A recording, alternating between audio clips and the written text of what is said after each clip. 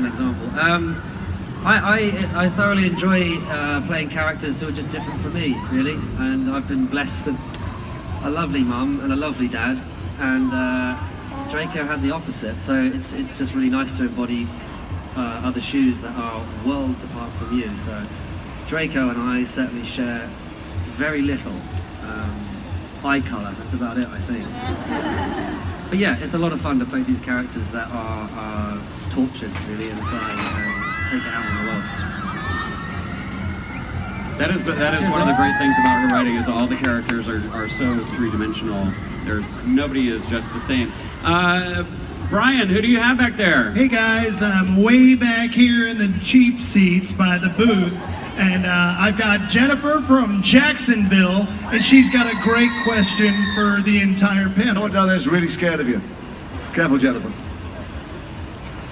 Hi, go Slytherin, by the way. Hell yeah! Also, I was wondering if you guys have any memorable pranks that were pulled on set. Is that for the whole panel? Memorable pranks that may have occurred on set? There were so many, it's tough to actually remember. Daniel was chief of the pranking, really. For many years, there was the phone gag of turning your language on your phone into Turkish or Arabic or something that was impossible to bring it back in. I believe you had a run-in with it, didn't you? Well, Dan used to do it, and of course Dan was 12 or 13 or 14. I was considerably older, I should have known better. And I took his phone one day when he was in makeup, and I turned it into Korean, which I thought was hilarious. And I memorized, of course, how to switch it back to English, because it wouldn't be a funny joke if you couldn't. Except that in Korean, it's not the same number in the menu item, and we had to phone the headquarters of Sony Ericsson, and it took like a day and a half, and the joke fell rather flat. And that was the last joke that I played on the set. I used to smuggle chocolate and sweets onto the set in the huge pockets in the side of the roads, and at the end of the day there would just be a mash of crisps and melted chocolate, so much so that they sewed the pockets up, I think, on all the roads after. It wasn't really a prank, but it certainly bugged it up for the rest of us.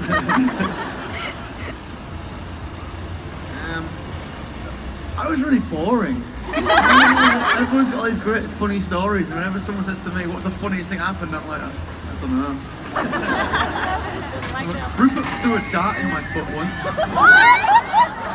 It wasn't a prank though. It's hilarious.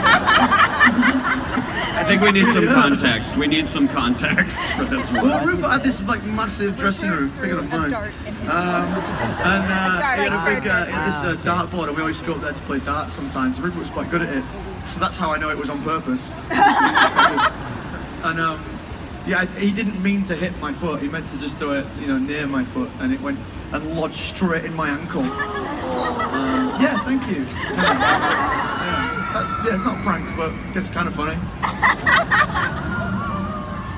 I'm thinking back. I mean, it's on the DVD. There is a prank that they actually got on film, because everyone was in on it except Daniel, and it was the scene. I think it was from Prisoner of Azkaban, where all the students are asleep in the Great Hall, and there was a kind of a crane shot that came from really wide, crane down to a close-up on Daniel, who we realise is awake still, and all the other students are asleep. And I walked into the room with Snape, I think, and Filch, to kind of chat with Dumbledore, and they had a little electronic machine with a remote button that made rude bottom noises, and they hid it inside Daniel's kind of pillow that he had on the floor, and then gave the little remote button to Michael Gambon, and at the moment he chose, he would let this noise off, and it was wonderful, because just as the camera craned down, everyone's asleep, it's all peaceful, Daniel's there looking, listening, and then they let off this sound, and Daniel first of all started to snigger, but then the snigger spread throughout all of the kids who were laid on the floor of the Great Hall. It was fabulous. Yeah, it was fun. And it's actually on one of the DVDs, I think you can watch it. That's awesome. Julia, where'd you go? I'm right there she is, right up front. In the front. Hey. I have Joey from Clearwater, Florida. Hey, Joey. What's up, Joey? Hey, Tom Felton. What up, Joey? My friend is like really a big fan of Slytherin, and he is like really a big fan of Slytherin and everything. He's really a big fan of your house. Well, thank him, man. He's clearly got good taste. Okay.